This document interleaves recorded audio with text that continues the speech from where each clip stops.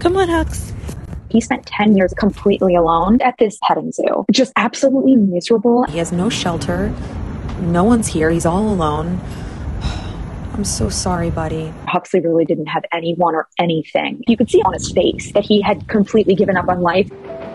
On December 23rd, 2021, County Commissioner said, "We're going to release the ram to you." And I picked him up the next day. Walking him into his bed that first night was such an emotional time because he had his first soft bed to sleep on. It took him a little bit to get comfortable, but as soon as he realized that we were feeding him and refreshing his water and fluffing his bed every night and giving him fresh straw to sleep on, I really do think that he knew that he was safe. But first, he kept to himself.